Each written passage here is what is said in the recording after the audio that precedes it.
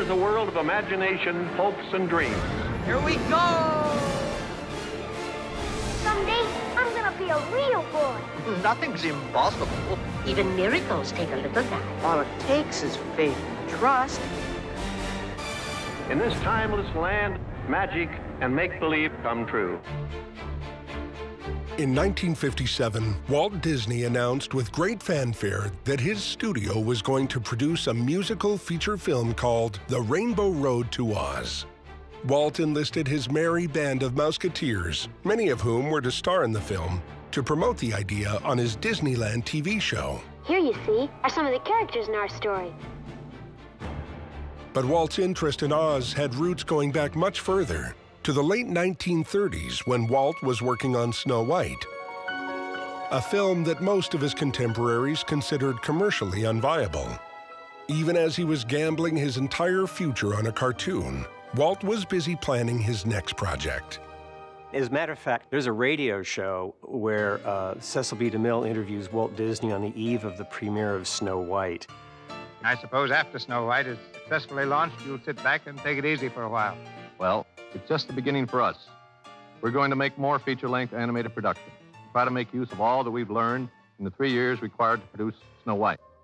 Walt Disney's interest in the Oz stories is a real natural fit to Walt's particular personality, because the Wizard of Oz stories have been acknowledged as being probably the first great American fantasy literature for children. It's not rooted in any European fairy tale traditions.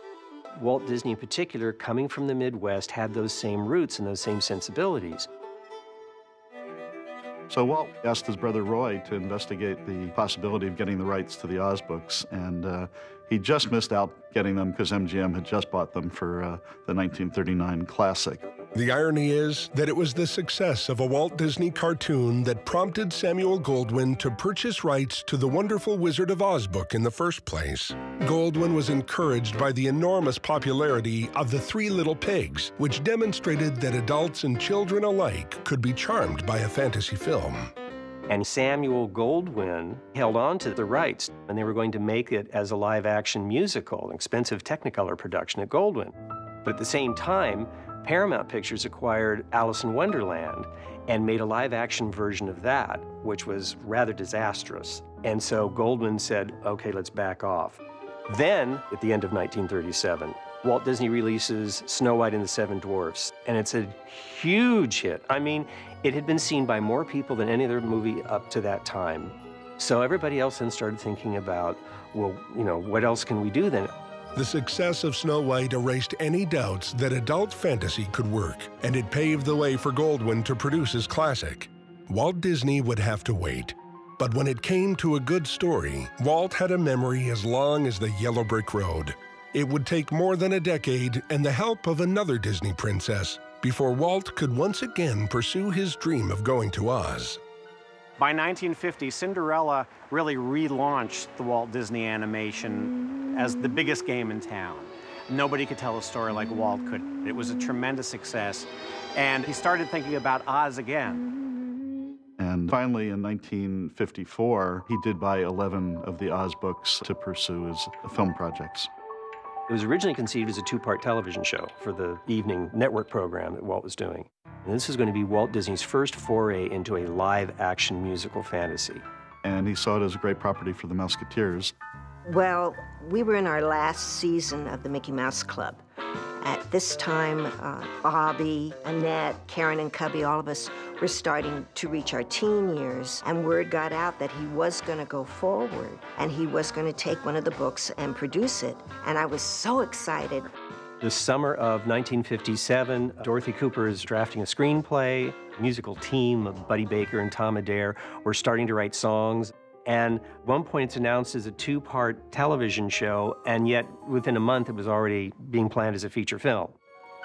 To help promote the idea, on the beginning of Walt Disney's 57-58 television season, they had a sequence where the Mouseketeers come up to Walt Disney and say, hey, since the studio now owns the rights to the Oz stories, why not do a musical, and can we be in it?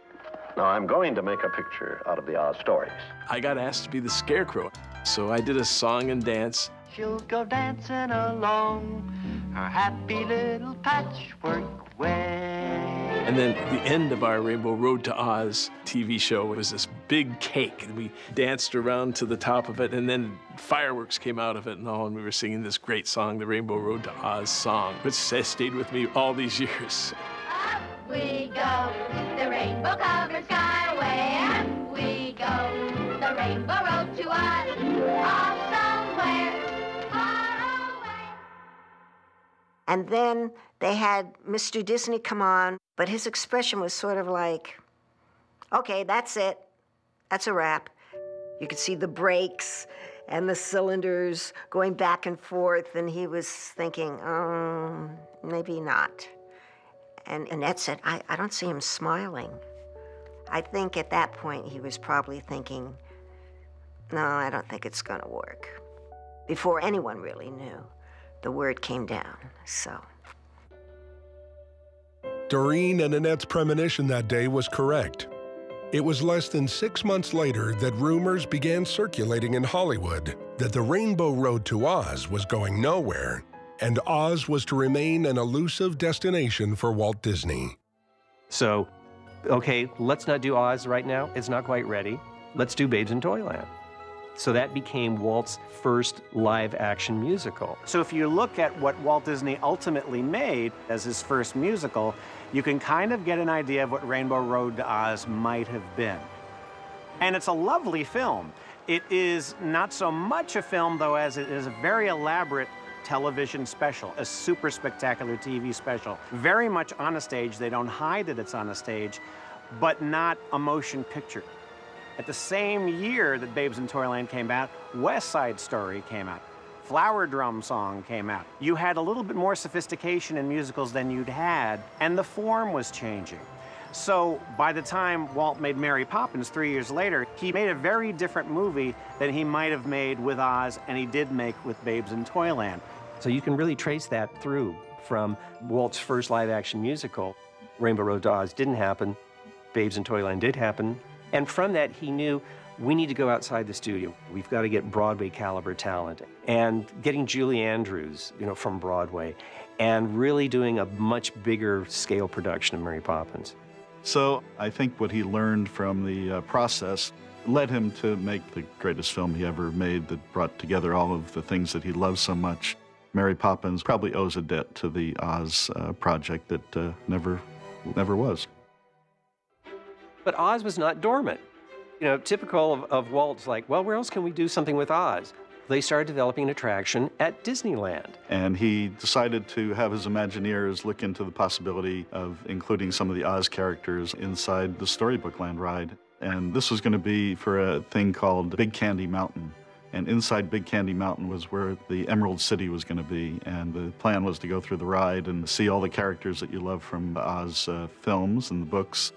He took it quite far in terms of development, but it never quite came to fruition.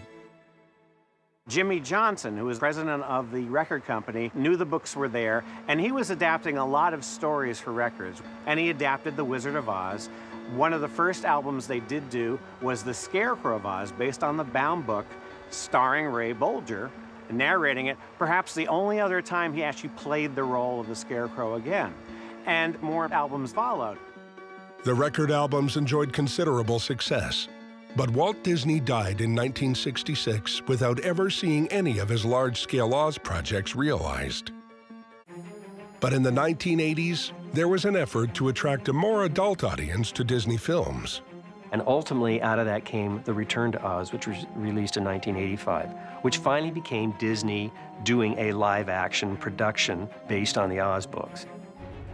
The director was Walter Murch, who was very well respected by the film community. So he made his directing debut on Return to Oz. I mean, Return to Oz is groundbreaking in a lot of ways. The claymation sequence at the end is phenomenal.